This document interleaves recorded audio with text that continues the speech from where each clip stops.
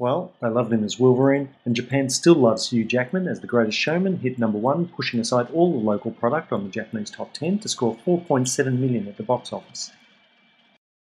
Accordingly, Tonight at the Movies, about a film director who falls in love with a princess from a black and white movie, fell to #2.